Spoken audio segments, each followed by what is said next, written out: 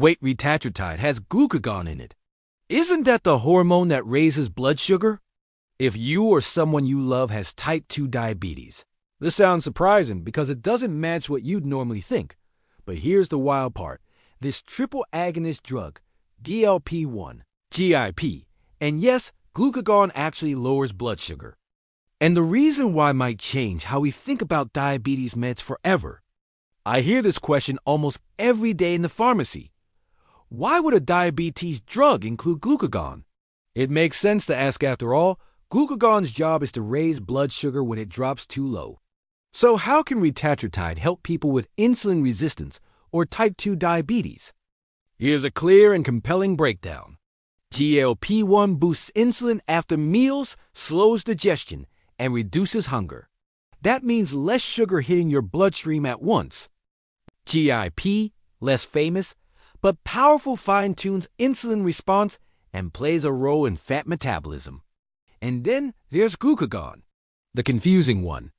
In its natural form, glucagon shouts at your liver, "Dump sugar into the blood now." That's why we use glucagon shots during dangerous lows.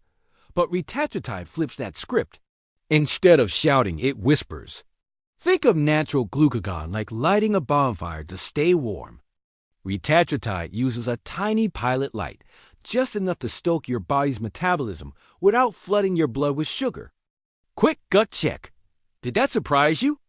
Drop in the comments if the pilot light analogy helped it click. That's the power of what's called triple agonist synergy. GLP-1 reduces appetite and slows sugar absorption. GIP supercharges your insulin response. And synthetic glucagon quietly turns up your body's fat-burning mode. Together, they do what most single-action drugs can't. They attack the entire type 2 diabetes puzzle. Glucose, weight, metabolism, and insulin sensitivity all at once. So if you've been wondering how Retatrutide can lower blood sugar even with glucagon inside, now you know it's not about dumping sugar. It's about retraining how your body handles energy. If this video cleared things up for you, smash that like button.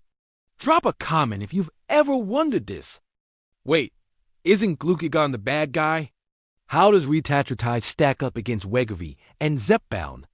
The side effects, results, and all the juicy details are just a click away. You'll be surprised to see which one takes the crown.